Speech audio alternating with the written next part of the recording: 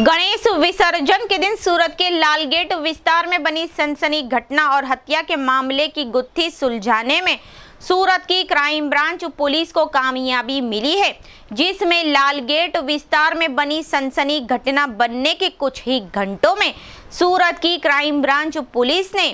Mandwa gang के 2 अपराधियों को गिरफ्तार कर सलाखों के पीछे पहुंचाया है। आपको बता दें कि गणेश विसर्जन के दिन सूरत के लालगेट विस्तार में मामूली बात पर मांडवा गैंग और एक अधेड़ उम्र की व्यक्ति के बीच झगड़ा हुआ था, जिसने रौद्र स्वरूप धारण किया और दोनों के बीच हुए झगड़े में मांडवा गैंग ने उस व्यक्ति पर तीक्ष्ण हथियार से हमला किया, जिसमें उस व्यक्ति की दर्दनाक मौत हुई। घटना के संदर्भ में पुलिस ने मामला दर्ज किया और इस मामले की गहराई से जांच पड़ताल में सूरत की क्राइम ब्रांच पुलिस भी जुड़ी और क्राइम ब्रांच पुलिस ने घटना बनने के चंद ही घंटों में भयानक वारदात को अंजाम देने वाले मांडवा गैंग के अपराधी समीर उर्फे समीर मांडवा, सलीम खान पठान निवासी वेट दरवाजा नूरानी मस्जिद के पीछे होड़ी बंगला लालगेट सूरत और मुनाफ शेख गयासुद्दीन शेख निवासी नेहरू नगर वसाहत फुलवाड़ी भरीमाता रोड सूरत मांडवा गैंग के इन दोनों अपराधियों को गिरफ्तार कर सलाखों के पीछे पहुंचाया और आगे की जांच सूरत क्राइम ब्रांच पुलिस ने शुरू की है। लालगेट पुलिस स्टेशनની હદમાં આવેલ ઈરાની હોટલની સામે એક